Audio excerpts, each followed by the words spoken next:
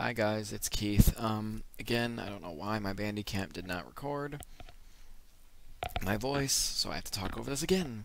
But basically, this video I'm going to be showing off a little project that I've been working on for a while, but I canceled due to technical difficulties, and it was just time consuming and all that. So basically, I was making a Five Nights at Freddy's fan game about Fredbear's Diner, or the Fazbear Family Diner, or however you would like to put it. In Multimedia Fusion, but since technical difficulties and all that jazz, I put off the project and eventually just gave up on it. So I'm going to show you a little working prototype that I had, and I will show you some other pictures and stuff that I had from it. Like I said, this was canceled due to personal issues or personal problems and technical problems and all that crap. So I really never had time. I apologize if I sound groggy or whatever. It's like 4 in the morning. So yeah, I'm gonna show you the working little prototype I had here. All I had done was the office. There was no events or anything even implemented yet. Not even the cameras were implemented. Just a simple door switch for the vents or vent and one door.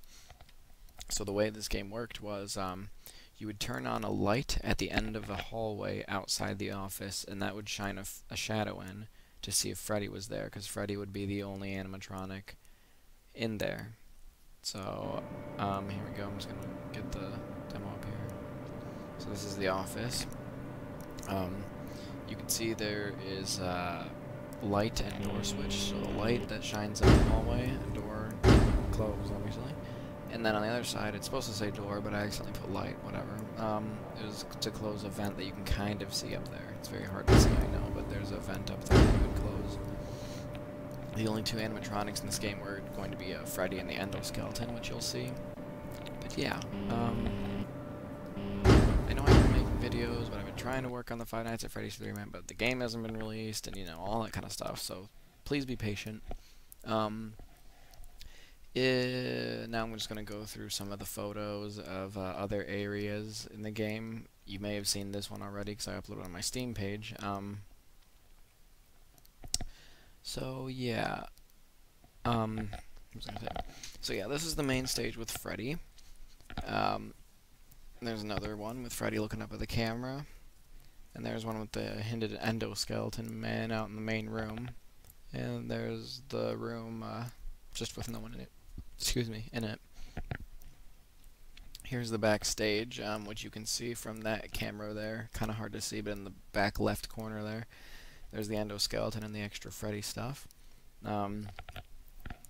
Obviously, the endoskeleton would crawl in a vent located in the back room to get to the office quickly, but he wouldn't be very active. There's a couple of other pictures, and endoskeleton looking up there. And here's a hallway which was located off to the right of that this main room here. It was off to the right there. This is where just the main hall which Freddy would use to get to your office. Your office is located on that far back left door over there. Well, not even door, it's just a doorway. So basically the way this would work is Freddy would go to a camera and the light in that area would turn off. So basically, yeah. So when he was in a corner, there was two cameras in this hallway, one on one end, one on the other. When he was looking at one of them, the light would turn off like that, so you wouldn't be able to see him there. Just to make it kind of creepy, you know. Like that. See, go back and forth, and there's the lights on and off. Creepy old Freddy. So yeah, and there's the hallway, and there's some doors. Main pictures at the office with the lights on and stuff like that. Basically all the stuff that I was working on. So yeah, this was basically the prototype that I had going. You could see Freddy getting closer to the office until he was eventually peeking in the doorway. No, hold on, where's the peeking one? Here we go. Let's hit the next button. Frickin', there you go. Freddy peeking in the doorway. And then the endoskeleton in the vent on the right there. So basically this was just kind of fun and little project I was working on because all the models in this game were ones that I made.